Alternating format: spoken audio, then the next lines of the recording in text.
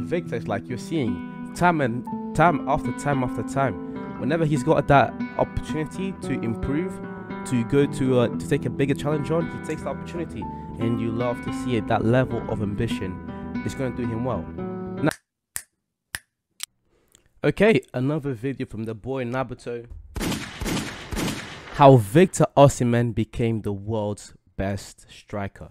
Without wasting any more time, let's get straight into it. We know what Victor Osimhen did at Napoli this year. We know the partnership that he created with Kvaratskhelia, another player that we talk about in this channel, and we know how important it was what they did for the city of Napoli.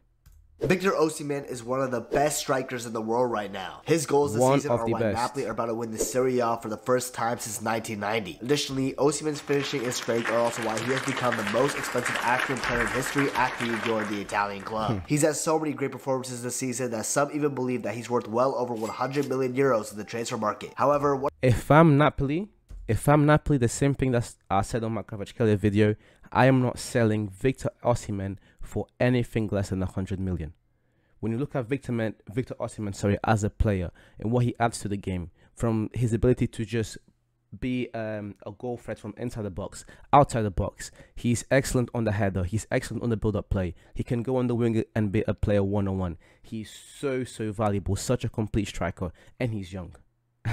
And he's young, so I'm not selling him for anything less than 100 million. What if I told you that Osimhen genuinely came from nothing and had a ton of failures in his career before he became one of the hottest strikers in the world? Well, I'll talk about all that since this video— that's the part you don't see. That's why I appreciate Nabuto making these videos, because that's the part you don't see.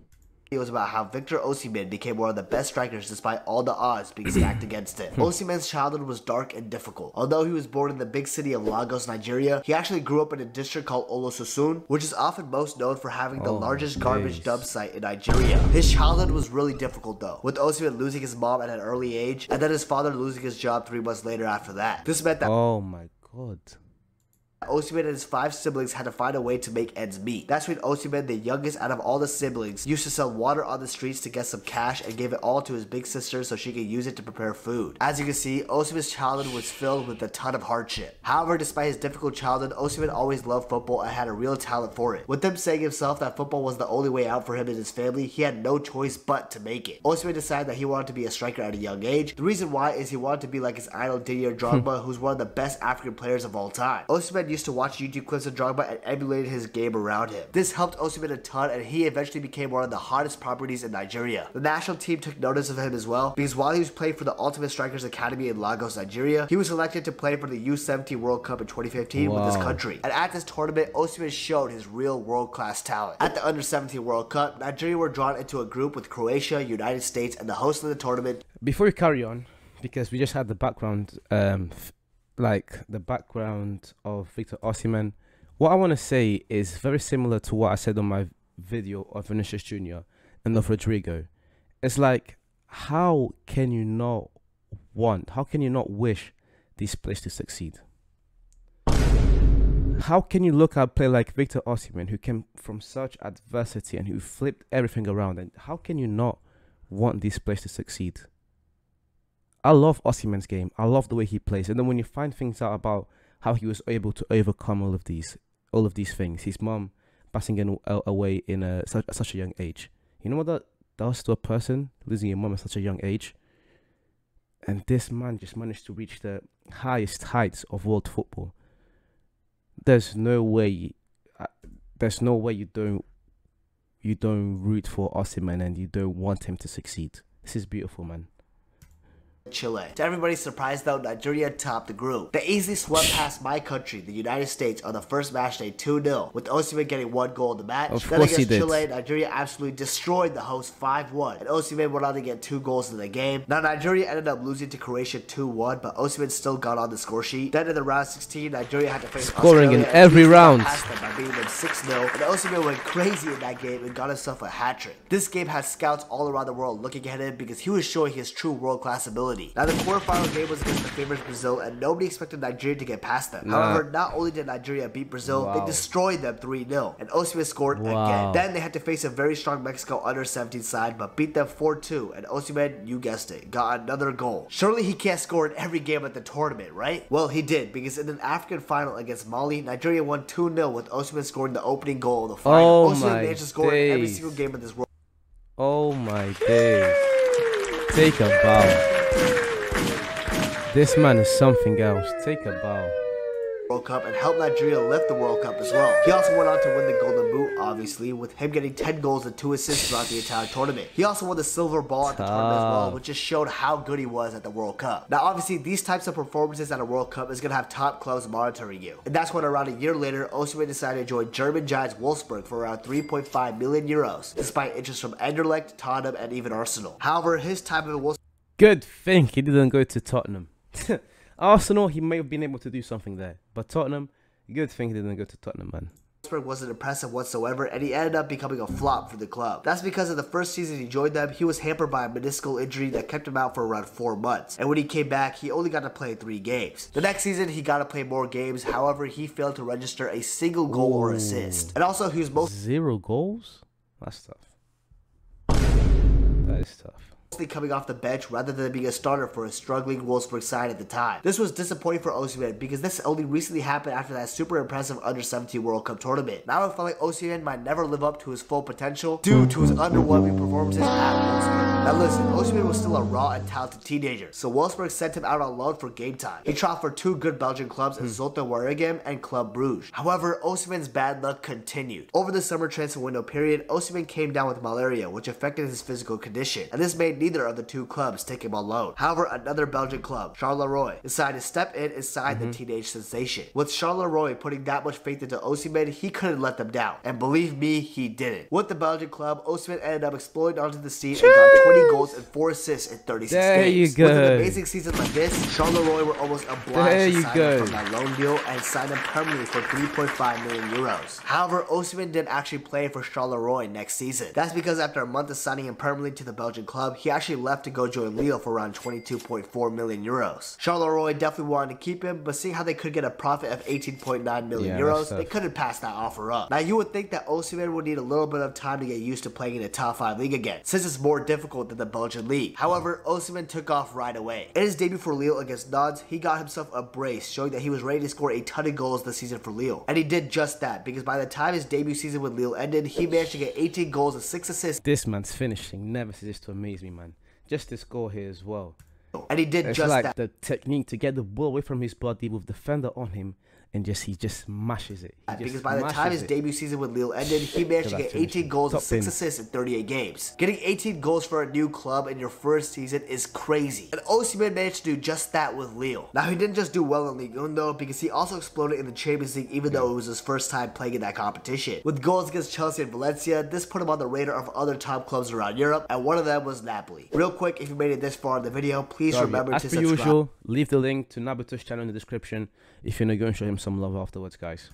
It's completely free and you can always unsubscribe later in the future if you want to. Thank you. Going back to Osimhen, most players tend to stay with the club longer than just 1 season. However, with Victor Osimhen, he was already ready to move on to the next challenge when Napoli came knocking with an offer. That's another thing from Osimhen. Like, certain players would get comfortable in staying in that position, but with Victor, it's like you're seeing time after time. Whenever he's got that opportunity to improve, to go to take a bigger challenge on, he takes the opportunity, and you love to see it. That level of ambition is going to do him well.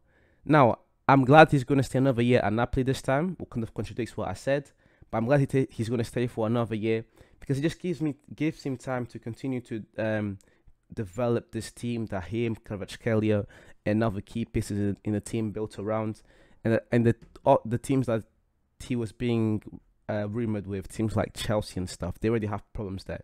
So just stay in that situation for now, and then next year you can make Napoli an even bigger profit.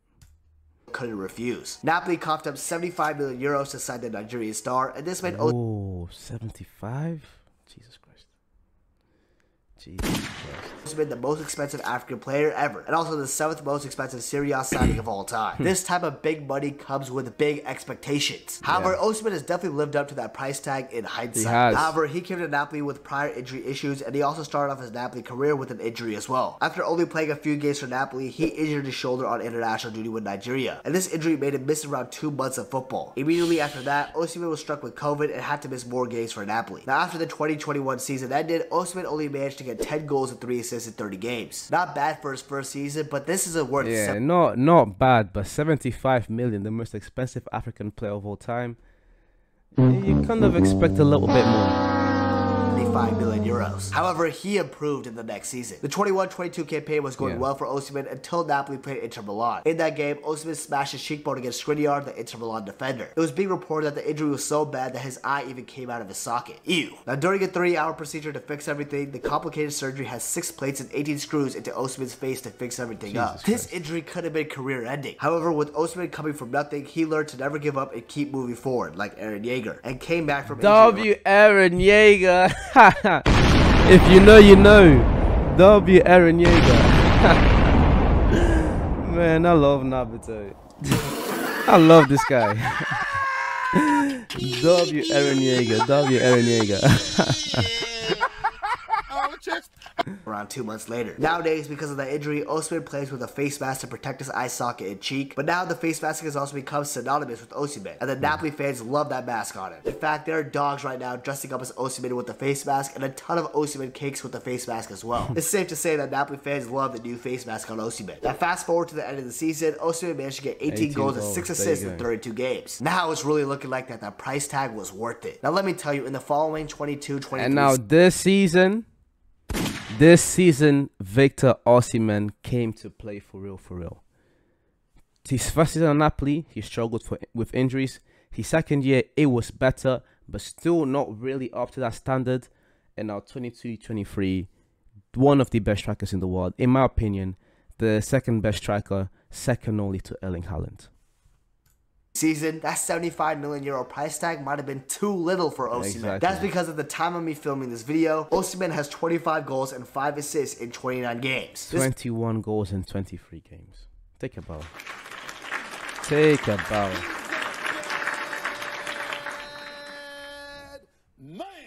This dude means that he has more goal contributions than games played for Napoli this season. Additionally, Osimhen's sparkling form is a huge reason why Napoli are running away with the Serie A this year, with them being around 18 points ahead of second place. 18 points ahead is crazy. 18 points ahead is crazy.